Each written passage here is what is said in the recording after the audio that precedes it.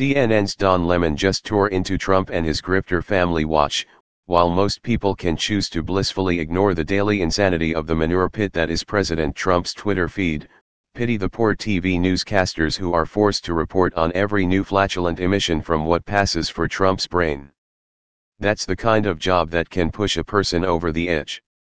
With the outrage over Trump's blatant lies and his attempts to sabotage the legitimate investigation into how much his campaign colluded with Russia to win the presidency reaching a cumulative breaking point, CNN's Don Lemon is seemingly teetering on the precipice of an explosion of truth-seeking indignation. Lemon is no longer pretending that he has even a shred of respect for the con man sitting in the Oval Office, ripping into the president and his family on air last night after a week of unrelenting tweets from Trump claiming that Democrats and federal investigators conspired to place a spy in his campaign.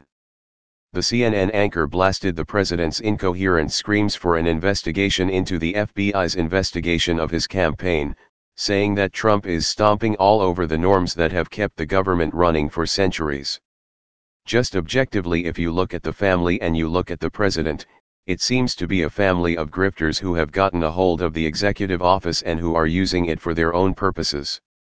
Lemon's comments come after the meeting between congressional leaders and senior Justice Department officials over the FBI informant who met with Russia-connected members of the Trump campaign resulted in conspicuous silence from even the most rabid defenders of the president's claims.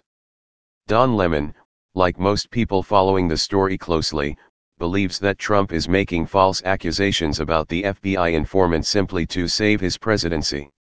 The President of the United States is lying to us over and over and over and over again, Lemon said. We've all seen it with our very own eyes and we've heard it with our own ears.